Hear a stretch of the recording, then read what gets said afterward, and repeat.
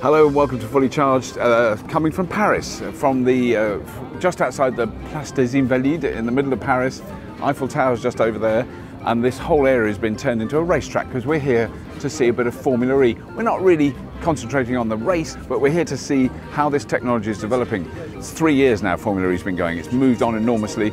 We've been talking to the teams. There's some amazing stuff happening, and we're really looking at how the technology in Formula E cars is seeping through to cars that we drive on the road. Amazing developments in power management systems, batteries, motors, energy efficiency, all those kind of things. They're all being tried out and tested in these incredible cars, and eventually they'll leach down to the cars that we drive on the road. So this is Paris, and this is Formula E.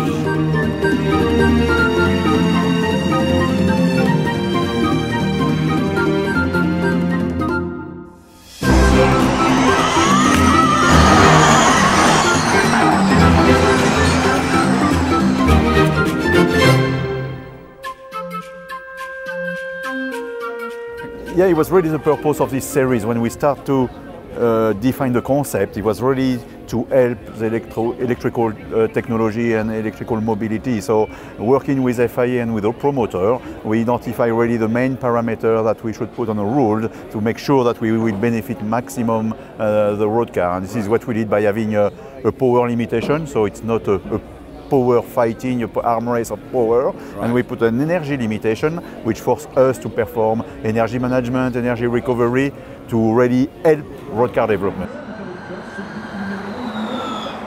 Now the slight difference between Formula E and say Formula 1 is this is right in the middle of a city, right in the middle of Paris, and as you can tell it's not that loud. There's no fumes. I'd say there's no fumes. There's a little bit of burning rubber. Yeah, definitely smell that. And these are just qualifying laps they're doing now. This isn't the race. It's very tightly controlled. We can only get so much footage of what's going on. And this race takes place all over the world. And it did take place in London for 2 years.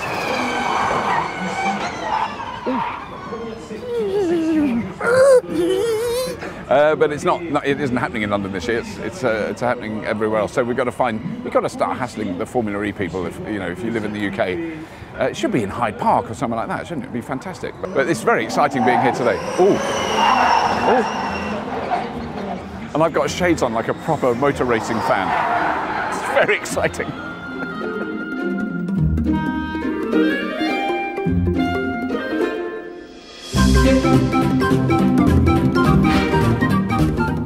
While we were in France, we visited the Renault car plant just outside Paris at Flins.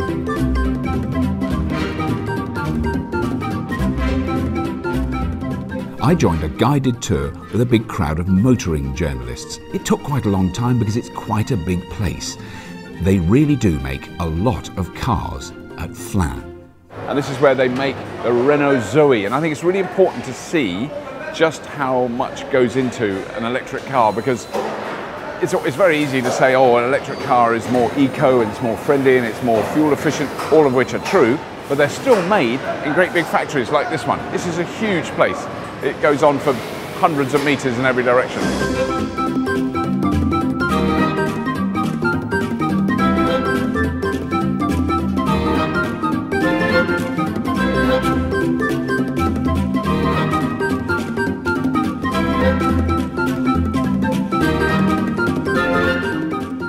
But what's happening here is that this car, the Renault Zoe, is made on the same production line as numerous other cars.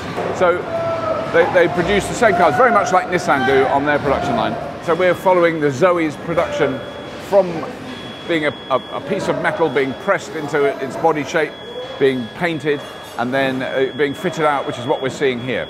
So let's have a look around.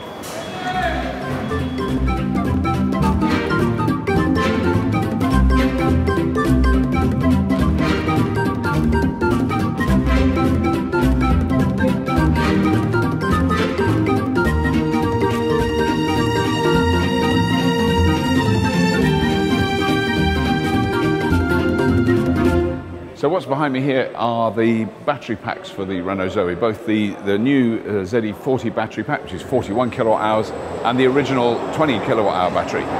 And there's There's a robot fella there that's picking different batteries, and they go from here onto the production line to be stored, to be inserted into the cars.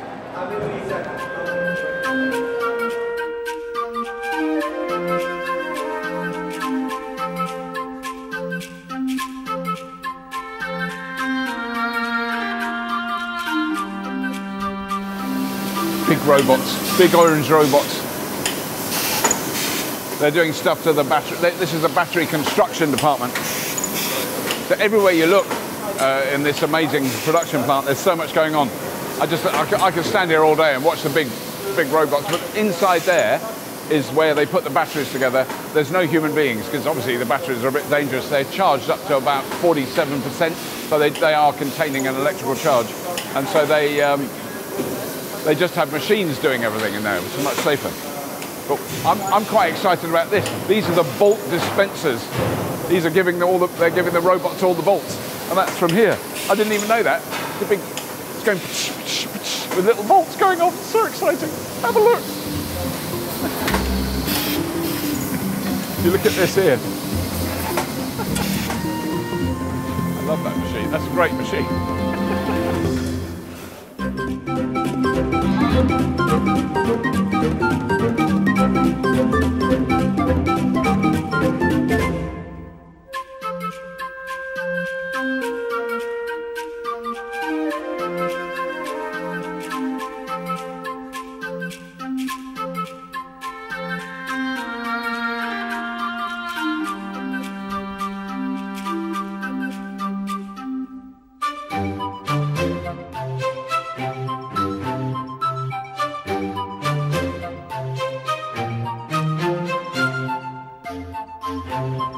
So Nicola, one of the things that I was really impressed with when I drove the new Zoe was the jump in the capacity.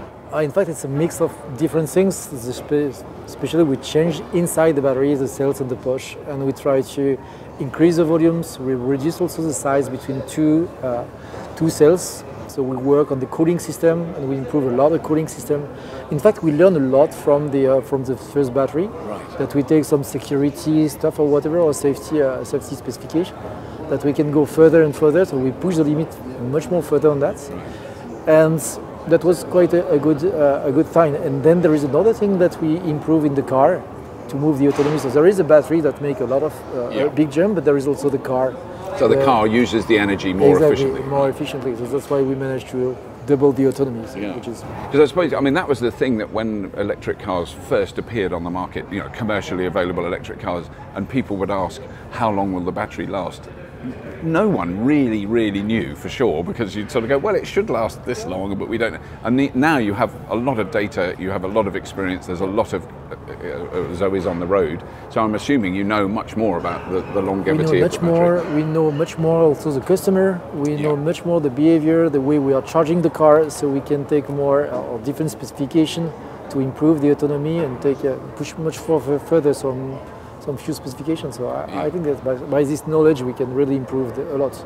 Finally, I just want to touch on, because I heard you mentioning it earlier on, it is the second life. I mean, there's a lot of interest now in second life for batteries and for home storage. We already launched some product, especially in UK, for example, with Statkraft, another one of the partner we've got there, with connected energy, and there is already some batteries from Kangoo and from Flins, which is in a container, and they are storing the energy to make some trading of the energy and renewable energy. So yes, we are on the way that now it's not only a PowerPoint thing, but it's really a product in the market. We were the first guys who put some EVs on the market, so we are also the first guys who have a second life battery, which is great because we can really make this market with that.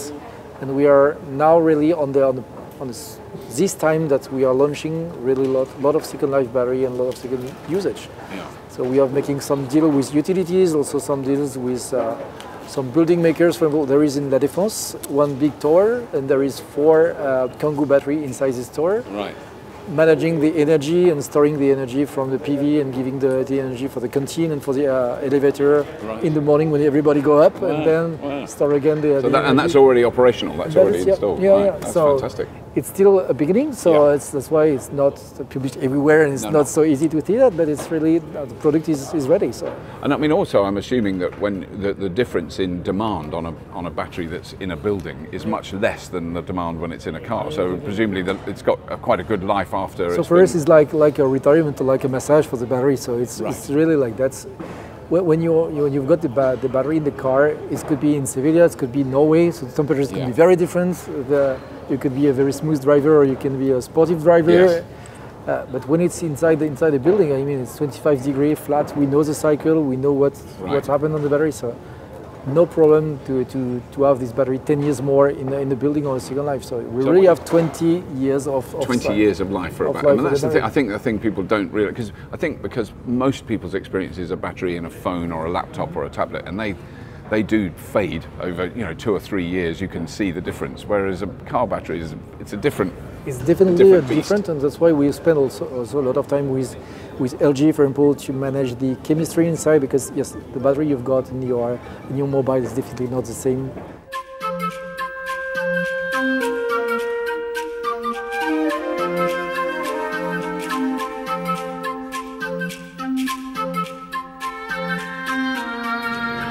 So I'm about to go for I think it's fair to say literally a spin in this with Manu, my driver over here.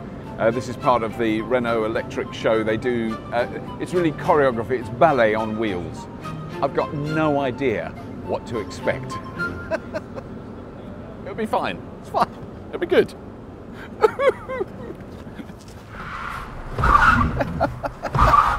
handbrake is hot now. Yes, you've warmed it up. The handbrake is warmed up. I'm currently in a completely standard Renault Zoe 40, driving around the circuit of the Formula E circuit in Paris. But what is unbelievable is how close we are to the car in front. We're just doing a little dance down the track. It is insane how close Manu, the driver here, is sticking to the car in front. I mean, I can see no road gap, it's that close. And we have a row of cars behind us that are following us in exactly the same way. How he can be that close is just unimaginable. It's basically like people drive in Paris normally, actually. It's nothing that special. Donc dans le bon timing. U-turn. It'll be normal. He's just doing a U-turn like you normally do. Like that, just like that. It's actually almost impossible to describe what we're doing, but it's basically alternate zigzagging along the track. I've got to keep my arm out of the way of the handbrake because that is used, as you will see now, quite violently. It's so close to the side.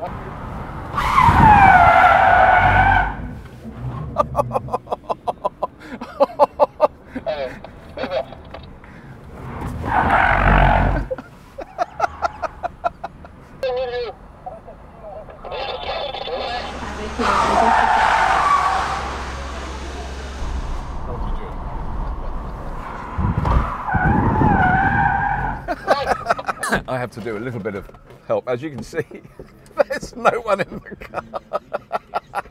When he said, I'm going to get on the roof, I'm just keeping it straight. It doesn't really need much help. But that is very funny. He said, when I get on the roof, can you hold the steering wheel? He said it in French. Luckily, I just about understood. My French is just about good enough. Here he comes, Manu, my hero. Thank you. Thank you for getting back in.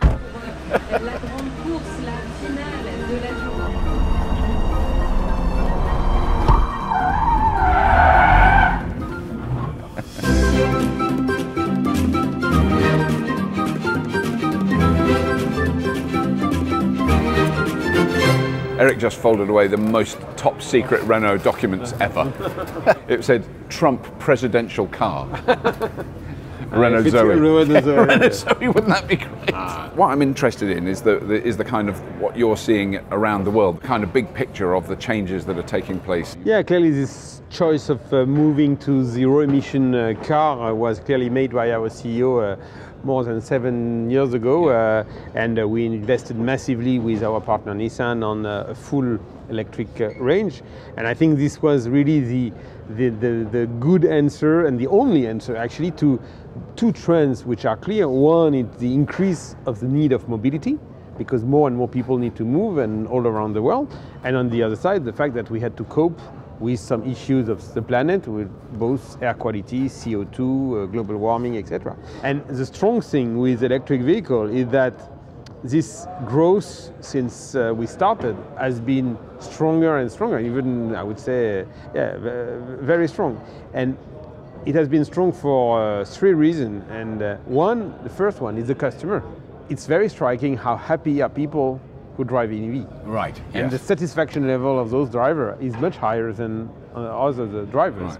So that's a very strong, very robust base for the growth of the market. Second is the technology. You've seen our 400-kilometer NEDC Zoe. Yeah. And this Zoe is really was not really planned like this 5 years ago. It came much faster than we expected. And third thing, the competition is coming. You can see in the motor show a lot of offer. We are on the road, they are still on the motor show, but people are coming. So this is also giving the choice to the customer. So those are 3 very robust pillars to envisage very steady growth of this market. So very soon we are starting some pilots now in the Netherlands at home. Right. So if you can, through very simple apps, during the night you basically let an electricity provider control the moment where you charge your car, it will give you, this provider will give you money for that. Right. So basically you're doing nothing, you're sleeping in your bed, and you're saving money on your car just because you choose, or the operator choose the moment he will use the electricity when the grid is less stressed. Less under stress. So while the crazy young men are tearing around the streets of Paris at a breakneck speed, I'm sitting in a little more comfort here in a Renault Twizy. And that's all we've got time for this episode of Fully Charged. Please do subscribe. Please have a look at the Patreon link. And as always, with all episodes of Fully Charged, if you have been, thank you for watching.